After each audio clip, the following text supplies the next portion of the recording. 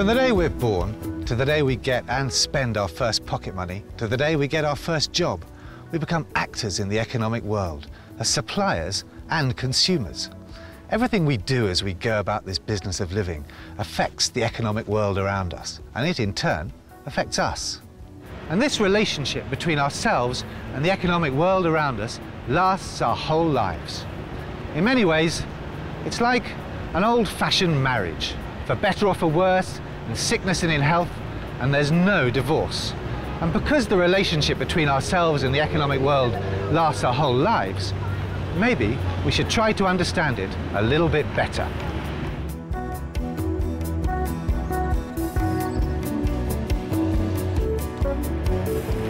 In our interactions with the economic world and its markets, an important means of communication between ourselves as consumers and all those sellers out there is price.